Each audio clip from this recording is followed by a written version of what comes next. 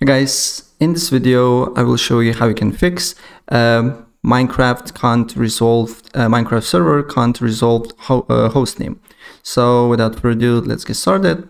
First of all, you need to go to search, then you need to write settings, then you need to go to network and internet, then you need to go to advanced network settings, then you need to scroll down until you see a more network adapter options here, and then select your network.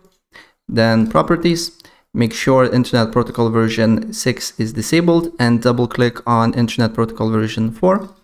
Then select use the following DNS server addresses, and on preferred DNS server you need to write 208 and then here 67 and here 22 and here you need to write 222, and on alternate DNS server you need to write 208 and then 67 and then 67, and here you need to write 220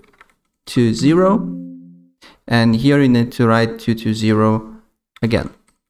Apply the changes, restart your computer, and the problem should be fixed.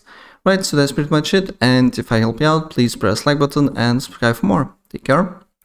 Bye.